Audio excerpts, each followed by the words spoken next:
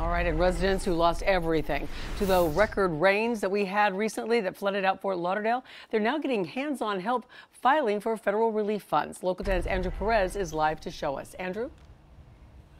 And there's been a big steady stream of people pretty much all day long at this disaster recovery center here in Fort Lauderdale. The first one that has been put up right now to get one-on-one attention to help some of these residents, something very much in demand right now. You've done a great job of helping get the word out. So a lot of people have already applied. Signs everywhere leading flood victims to Hort Park in Fort Lauderdale, a disaster recovery center up and running. And as we saw for ourselves, it's a service in demand. A lot of people have gone through a traumatic time and they want to sit down and talk with someone. These are for last month's flood victims, not only in the city of Fort Lauderdale, but across Broward County.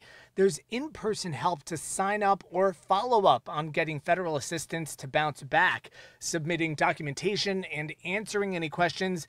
More sites like this expected to pop up across Broward. In some cases, FEMA will be able to provide money directly to you if you need help with home repairs or rental assistance or other needs. You may also be referred to SBA to be considered for a disaster loan.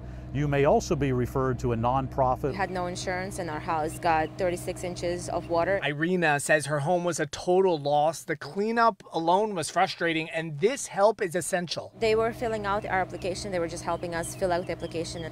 We have a child, she's 8 years old, she's autistic, and we have no home to live. We have no relatives here. We have to figure it out from the beginning, from scratch. Every day I walking over here.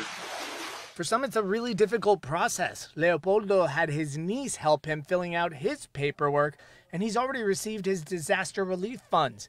He's chipping away at fixing his home and was so proud to show us his master bedroom redone, ready to move the bed back in so he can start working on the rest of the house.